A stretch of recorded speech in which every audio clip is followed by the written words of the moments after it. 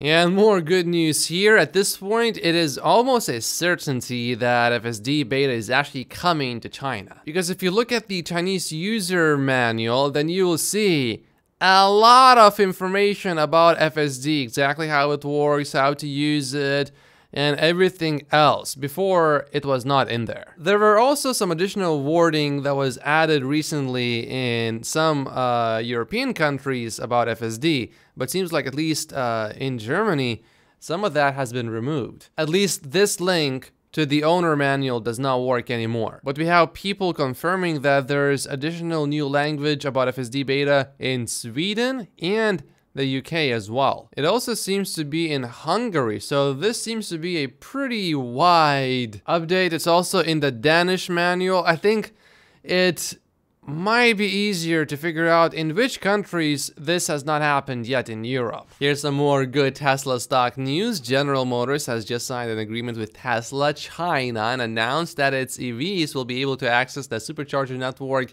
within China. This comes right after GM announcing that they will no longer advertise during the Super Bowl, where usually they advertise their EVs. This is happening for the first time in years.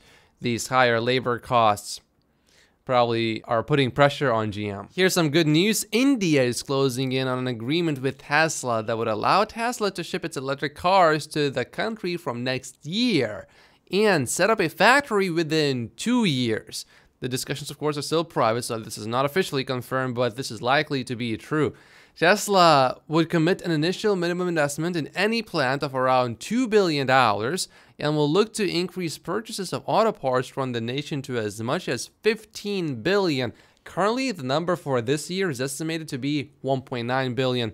The US automaker would also seek to make some batteries in India to bring down costs.